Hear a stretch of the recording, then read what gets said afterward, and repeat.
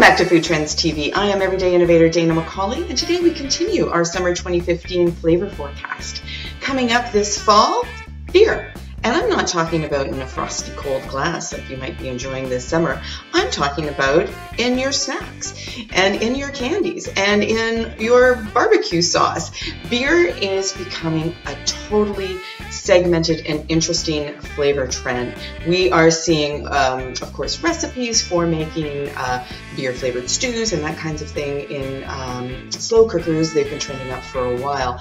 But flavor companies have not been resting. They have been isolating the flavors of various different beers, from IPA to lager to you name it.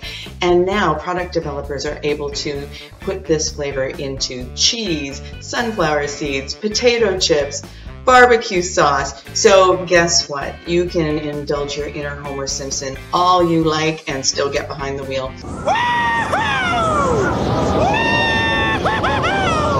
And drive safely this fall, because you will be able to get beer flavor whenever you like it.